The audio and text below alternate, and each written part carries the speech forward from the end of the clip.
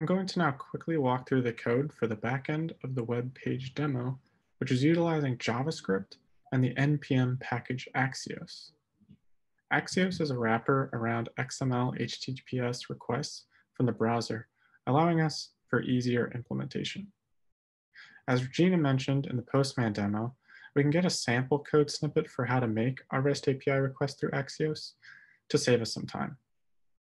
In the case here, I've simplified it down for my own needs. Let's take a look at a few of these methods defined and how these are formatted in the backend. To start, we have a login method, which is going to simply make an Axios request, providing a few parameters.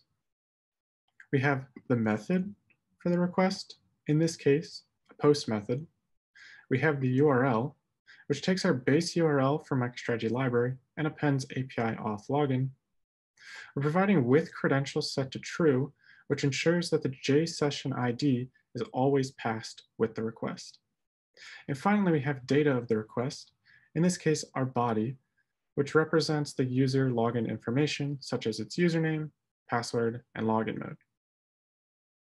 With all these, the Axios request is sent, and a response is returned, which we will extract the headers and the XMSTR auth token header. With this method, we can call it in code to store an XMSTR auth token for use in other calls.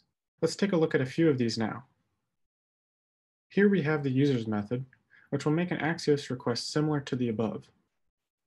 In this, we're providing similar parameters for method, set to get, URL is using API users, with credentials to make sure we are always passing the JSession ID, and we're supplying the headers for the XMSTR auth token for the token we recently received. This will return us some data from this request, which will be user data. We have a few other methods, such as getting a specific user and updating a user.